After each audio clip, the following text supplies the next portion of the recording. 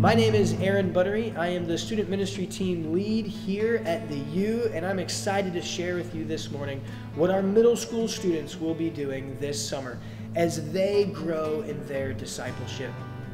We're going to be inviting them to know what it means to follow Jesus as they serve at First United Methodist Church, Laredo, as that church hosts a day camp for the children of their community. Now, the day camp includes things like healthy living initiatives, vacation Bible study elements, computer literacy, and it's a whole day geared towards the children of that community to provide a safe, growing, and godly environment. And your students are going to be the ones providing it. We're partnering with the Holding Institute as well as other community partners.